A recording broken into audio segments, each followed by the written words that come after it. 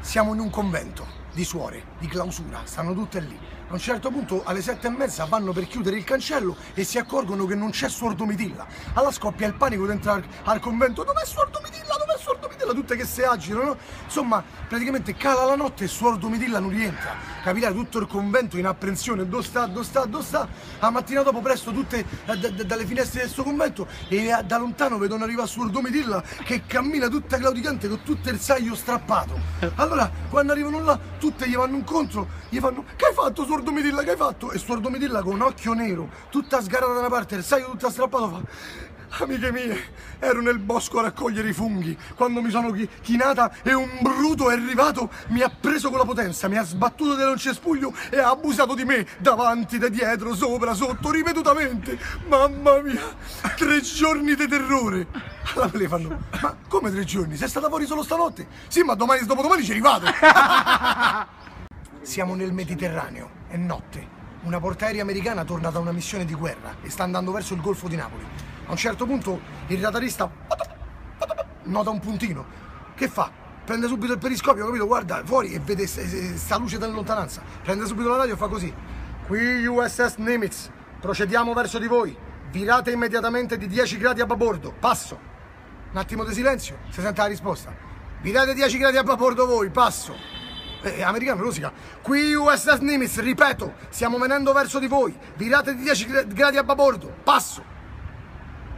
Virate 10 gradi a babordo voi. Insomma, in quel momento quello scatta l'allarme. Wow, wow, wow, tutta la nave diventa rossa. La gente che corre, capito? Tutti i posti di combattimento. Sveglia il generale di notte si sveglia. Che succede? Presto in cabina di comando. Come vede la situazione, via subito la radio, fa così: sono l'ammiraglio McCormick della USS Nimitz. Procediamo verso di voi. Vi ordino di spostarvi di 10 gradi immediatamente. Un attimo di silenzio, dall'altra parte sente uno e fa così: oh, io so Gigi, il guardiano del faro, fate come cazzo mi pare, chiudo. Allora c'è un signore che ha un incidente gravissimo, lo portano a ospedale, capito? Fanno di tutto per salvarlo. Dopo qualche giorno si risveglia dal coma, è tutto infasciato, massacrato, intubato, c'ha la mandibola rotta, c'ha tutta la bocca cucita, ne può muovere solo un pezzetto. A che entra il dottore dentro la stanza, lui si sveglia, si guarda il dottore e fa: dottore, come sta mia moglie? Il dottore fa: sua moglie è fuori pericolo, è stata per alcuni giorni molto grave, ma è riuscita a salvarsi fortunatamente. Mio figlio? Anche suo figlio è fuori pericolo, abbiamo intubato anche lui, qualche frattura scomposta qui e lì, ma si è salvato. Mia suocera? Sua suocera purtroppo non ce l'ha fatta, è morta. Non mi faccia ridere che mi sono scuciano i punti. Siamo a Fiumicino, c'è un aereo in partenza, fanno tutti il check-in e si avviano verso l'aereo. A un certo punto, quando stanno quasi tutti seduti, entrano 2 piloti, tutti con la divisa che strisce d'oro, però col bastone da cieco, tutti e 2. Perché la gente si comincia a guardare, questi viene entrano in cabina di pilotaggio. A un certo punto si avvicina a nostra e uno dei passeggeri fa: scusi, ma chi sono quei 2? Fa: e quelli sono i piloti. Ma come i piloti? Sono ciechi. Stia tranquilla signora, quelli sono 2 dei piloti più valorosi che abbiamo in tutta la pattuglia dell'Italia. Io fa: ho capito, ma sono ciechi. Stia tranquilla, hanno vinto tutto e hanno migliaia e migliaia di ore di volo. Insomma, questa è un po' impanicata, via si mette a serio. Aereo, capito, cominciano là, però che succede? Che si sparge la voce per tutta l'aereo di questa cosa e la gente comincia a mormorare. L'aereo cominciano là, capito? Cominciano a dare la manetta e cominciano a camminare tutti impanicati, cominciano a accelerare 100, 200, 300 all'ora, 300 all'ora, la pista sta quasi per finire, tutti che si guardano impanicati, quando proprio la pista sta per finire, tutto l'aereo si mette a fare ah! E l'aereo in quel momento decolla e la gente proprio prende al panico, capito? Torniamo in cabina di pilotaggio, i 2 ciechi così, si guarda, oh, è il giorno che non strillano, sono cazzi nostri. C'è uno dentro casa che soffre di meteorismo, sta tutto il giorno a scureggiare, dentro casa così, cammina nelle stanze, ma c'è davanti alla moglie pure, sempre la moglie, mamma mia, scusa, ma c'è tutta la moglie, oh, e basta, un giorno di questi devi uscire all'intestino dal culo, ma che cazzo sta a dire?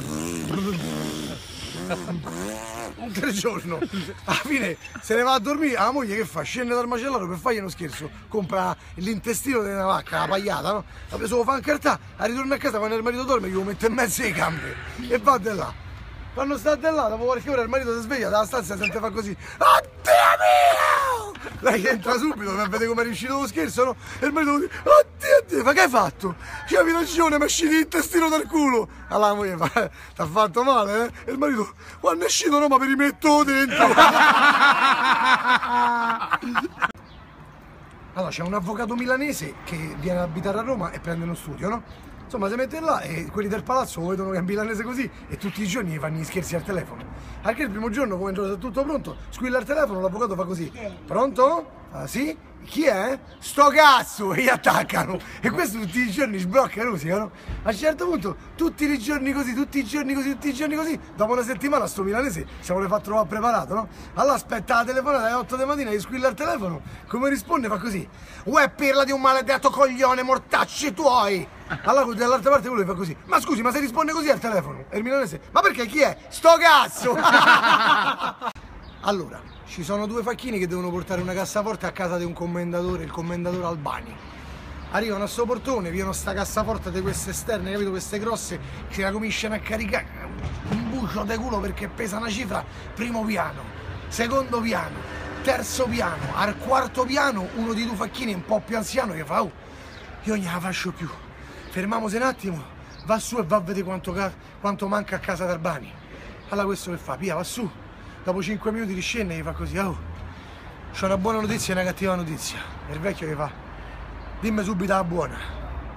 La buona è che manca un piano. E la cattiva? Che abbiamo sbagliato portone.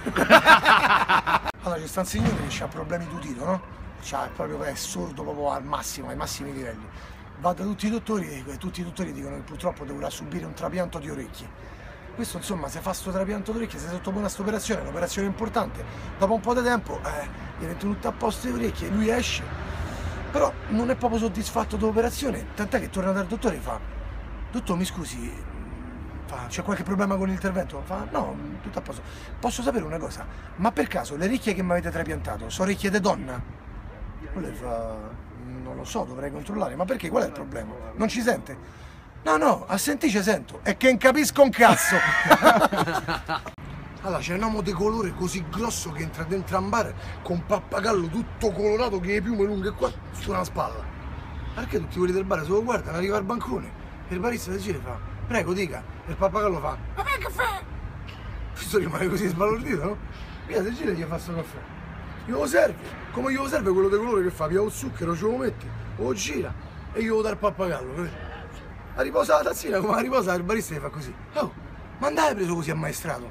E il pappagallo, in Africa è pieno! Allora c'è sta uno che in discoteca si rimorchia una figa da paura. Questo c'ha i soldi, è un bel ragazzo, capito? Se la porta fuori, salgono in macchina e decidono di andare in albergo. Questo che fa talmente eccitato comincia a correre, wow, per fargli sentire il Ferrari a lei. Allora lei è tutta bella eccitata, mamma mia quanto corre sta macchina. Lui a 200 all'ora gli fa, oh, spogliate. E questa sì, mi cominciano a spogliare, gli è salita proprio l'eccitazione. Questa si spoglia, lui, 240 all'ora, sali sopra. Lui se le vede i calzoni, cominciano a fare amore a 200 all'ora, lui...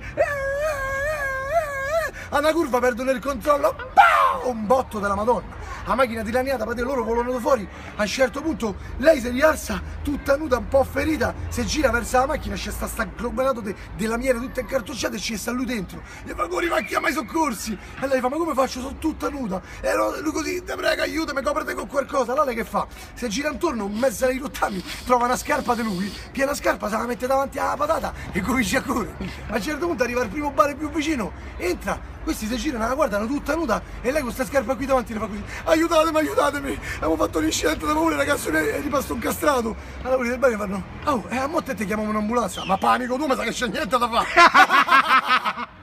Allora scappa una zebra dal circo, Pia si mette a correre una cifra e si ritrova in aperta campagna. Questa capirai al circo è abituata a chi leoni, chi coccodrilli, comincia a camminare e trova una piccola fattoria. Si avvicina a sta fattoria e comincia a vedere tutti gli animali che non conosce, dice, ma che roba è questa? Fino a che gli è arrivata davanti una gallina, la zebra se la guarda e fa così, e te chi sei? Allora si guarda e fa, no chi sei te? Io sono la gallina. E che fai di utile? Come che faccio? Io faccio l'uovo, buono, sano e genuino, bevono tutto il mondo, serve per fare tutte le ricette del mondo, l'uomo lo adora. Oh, io sto mai visto. Continua a camminare, a un certo punto incontra la mucca, si avvicina e fa, e te chi invece chi sei? E io sono la mucca. Ma sei strana, ma che fai di buono? E io faccio il latte, oh. E il latte capirai, l'uomo senza latte non campa, faccio la cosa proprio basilare per l'uomo. e se ne va. Dopo un po' la zebra continua a camminare, entra alla fattoria, si infila proprio dentro al coso, alla stalla, e scesta il toro, no? E si avvicina e gli fa così. E te chi sei? Io sono il toro da monta. E che fai?